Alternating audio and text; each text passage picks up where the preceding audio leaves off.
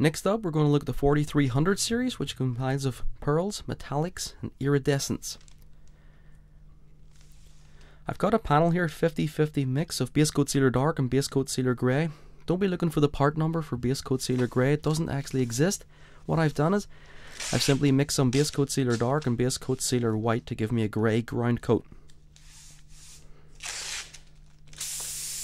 And what I'm doing now is I'm spraying pearl black, using my black as a base coat, with 2 or 3 light coats. By doing it this way, I can get coverage and reach my sealing coat much faster. Now I'm coming in with pearl silver, and I'm shooting the pearl silver over my base coat sealer grey mix. This is the quickest way to get coverage with the pearls and the metallics.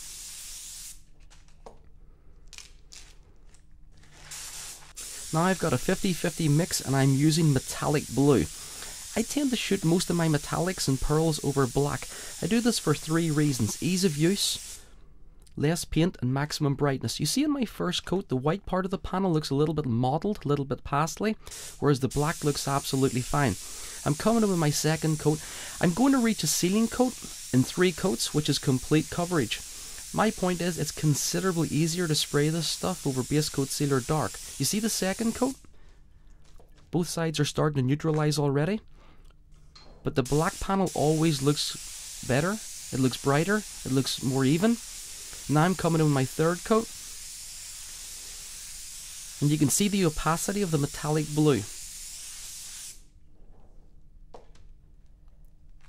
However, when I take this out in the sunlight, when it's been cleared and it's in the sunlight, my point is that it's going to take me a lot less time, a lot less paint to put it over the darker colour than it is over the white. The next colour I'm using is iridescent purple. And I'm going to put 3 coats on, again over black for maximum brightness and ease of use. The fundamental difference between a water-based paint and a solvent-based paint is that a solvent-based paint is a chemical bond, whereas a water-based paint is a mechanical bond. What that means is, I can now leave this panel indefinitely before I put the second coat on. I don't have to abide by time windows like I do when I'm using a solvent-based paint. I can apply immediately, or I can leave it for a couple of days and then reapply without having to actually sand. That's the difference between a mechanical and a chemical bond.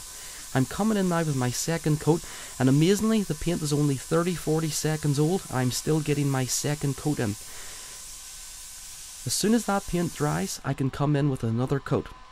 With a solvent-based paint, I have to give it a flash-off time. The flash-off time is the time it takes a paint to chemically dry before it can be recoated by itself.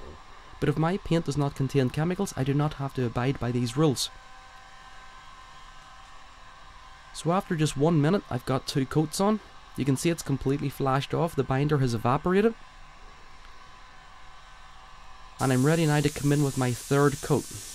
If this were solvent-based paint, I'd have to leave it for at least 4 or 5 minutes before I could reapply.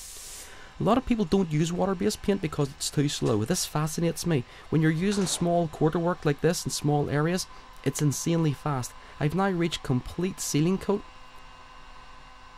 in less than 1.5 minutes. I'm now ready to mask, scalpel, cut or clear coat, whatever I see fit. Just to prove my point of how strong that mechanical bond is, straight over the top. Absolutely no chance of a product failure here as long as I cure between coats. What I'm doing now is I'm coming over with iridescent fuchsia. Complete opposite now. I'm putting on a very, very wet coat. The opposite of what I've been showing you. But this is a technique I'm going to show called negative marbleizing. So this is iridescent fuchsia over the top of iridescent purple. Now I'm just taking a bit of plastic, some plastic bag. You could use cling film, anything at all. And I'm starting to dab the paint while it is still wet. Marbleizing is simply wet paint manipulation. However, if you notice, I'm not actually having any effect on the iridescent purple. If you look at my gloves, you notice they're only purple. There's no blue. I've got no cross contaminants whatsoever. Again, that's because it's a mechanical bond. If I were doing this with solvent-based paint, the 2 colours would be chemically merging. I would be getting a muddy blue purple. However, this way, with the mechanical bond, I'm only removing the purple paint. Sorry, the fuchsia paint, because the purple has already previously been dried. You see, the 2 paints are chemically separated. I'm going to come back to this panel a little bit later, but in the meantime, I'm spraying out a pan in metallic white course. This is just base coat Sealer White, and I'm putting 2 very, very light coats of metallic white coarse over the top.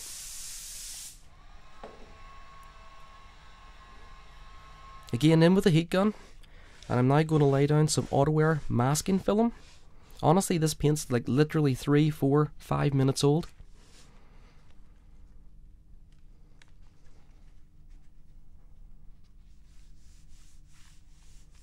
This is the AutoWear masking film, and I'm just removing any bubbles.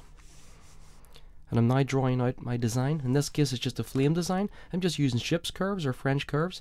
This is a technique that I teach in my 2-day custom painting class. Plug, plug. Obviously very easy. Even a first-time student can do beautiful, beautiful flames.